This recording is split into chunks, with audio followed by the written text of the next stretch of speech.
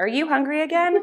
I think we're ready for round 2 here. Okay. Don't let this tiny face fool you. Hannah Shaw says despite their small size, a newborn kitten needs a ton of food. For a little guy like this, he's going to eat several meals throughout the day and even overnight. She's the founder of Orphan Kitten Club and is known across the U.S. as the Kitten Lady. She says the labor-intensive schedule and delicate care a neonatal kitten needs is one of the reasons they are often euthanized in animal shelters. Her nonprofit launched a Got Formula grant program to relieve some of the burden, providing more than 1 million meals to bottle feed orphaned 0 to 8-week-old kittens in more than 50 U.S. shelters and rescues. We never want a lack of supplies to be a reason for a kitten to come into a shelter and be euthanized. We want them to say, okay, we have the supplies we need. According to Shelter Animals Count, more than 3 million cats and kittens entered shelters and rescues across America, and an estimated 10% were euthanized. Neonatal kittens accounted for approximately half of euthanizations due to the specialized skills, supplies, and overnight care they require. Oh, yeah.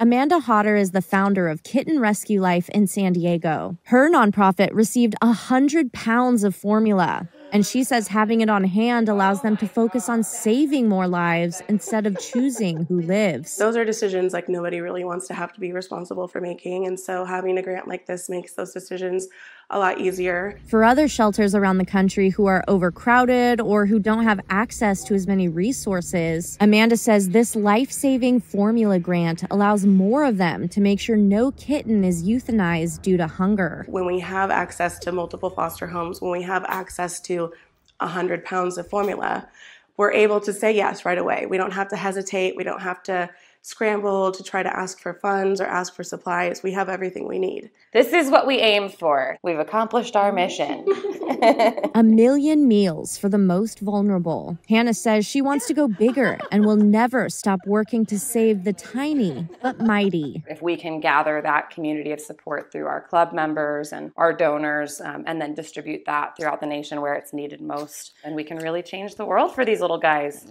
Making an impact. There we go. One milk mustache at a time. Thanks for watching our YouTube channel. For more stories in your community, click the subscribe button here. You can also download the Spectrum News app or watch us on TV for the latest information, balanced coverage, weather updates every 10 minutes, and more. We'll see you then.